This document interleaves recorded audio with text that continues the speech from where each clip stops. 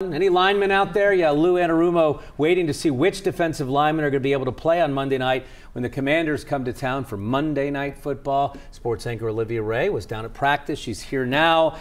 And let's talk a little bit about who might play, who might not play. Yes, I can tell you that neither B.J. Hill nor Sheldon Rankins were on the practice field today.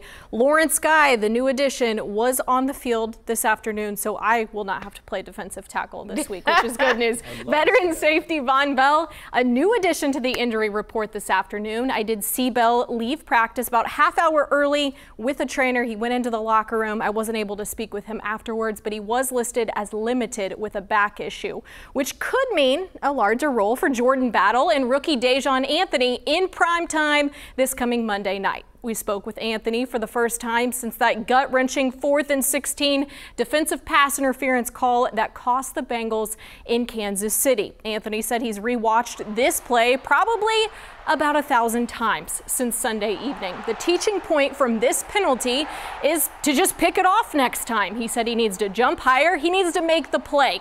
Anthony said his teammates have played a huge part in him moving past this emotional finish. They've shared stories of similar moments in their careers with him. He said this week started with tears. He had a hard time sleeping on Sunday night, but now he is just dying to get back out on the field and put this behind him.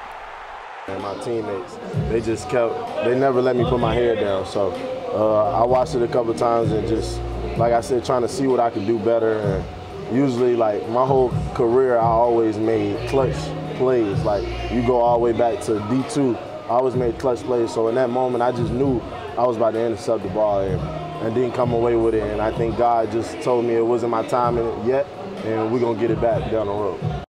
Now, Anthony said he's going to use that painful moment as motivation moving forward. He cannot wait to see Kansas City again. In fact, he's made an image of the Chiefs his lock screen on his iPhone. He wants to make it his why.